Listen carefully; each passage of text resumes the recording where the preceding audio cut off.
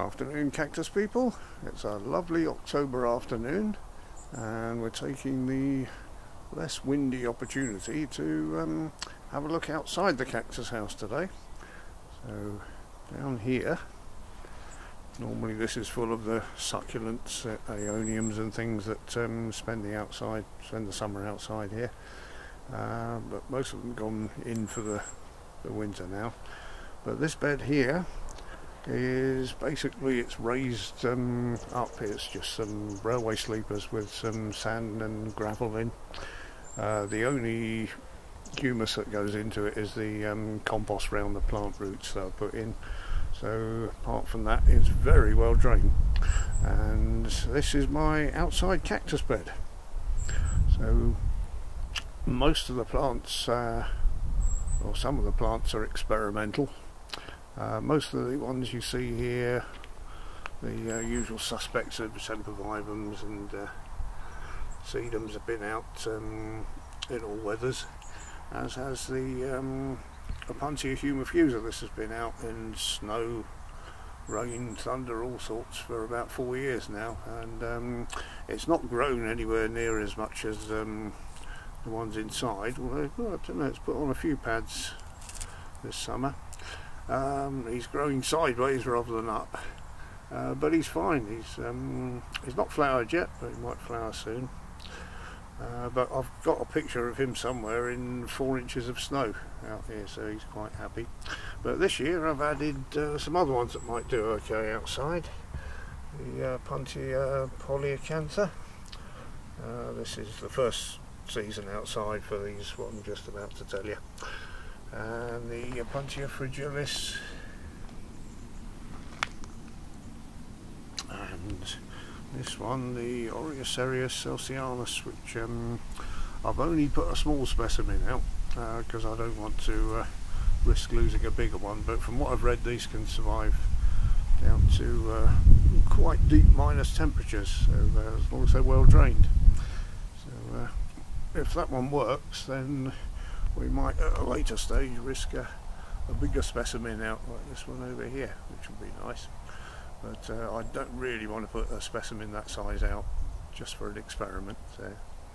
And this one, which bear with me on the pronunciation, which I'll probably get wrong, Yapacan or Opuntia stricta. My friend Silver will probably tell me the proper pronunciation on that one. This apparently can go down to -18, which is probably reasonably extreme for a Kentish winter, but not totally unknown, I would imagine. So we'll see how that one does. It's put on a new pad since it was put out a few months ago. And again, it's got the sideways habit. It's rooted where it's touched the surface there. This one, Opuntia quimillo, might not survive. I did have one out here a few years ago which was doing okay until it was attacked by partridges and then slugs. So it might not have been the weather that did for it. It might have just been the fact that it got eaten.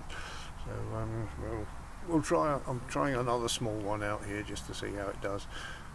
If I do lose it, I've got plenty more small ones of those.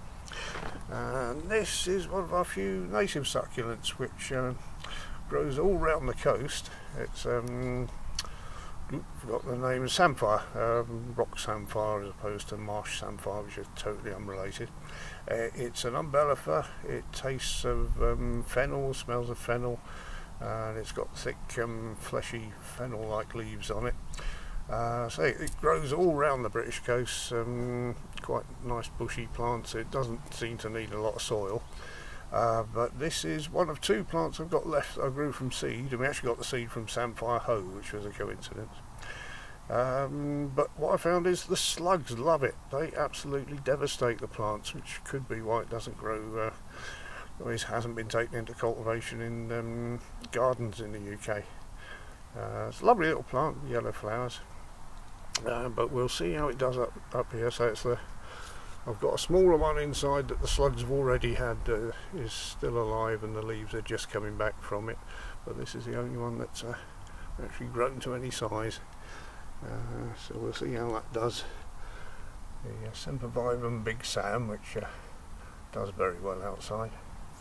And this one is a Cristate sedum, which I've tried cultivating in pots, and it just doesn't like being in pots, and when you throw it out it grows quite happily in any sort of rubbish, so I'll just leave that to grow where it wants now rather than trying to cultivate it. But, you can see a bit that's reverted next to it back to normal sedum.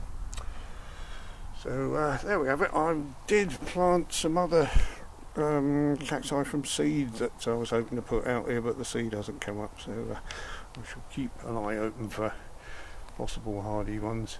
If we get a long period of rain, then I'll probably cover the bed over to keep some of the rain off it, but apart from that, it's going to be out in all sorts of weather, so we'll see how it does, and I'll report again after the winter, see what's left.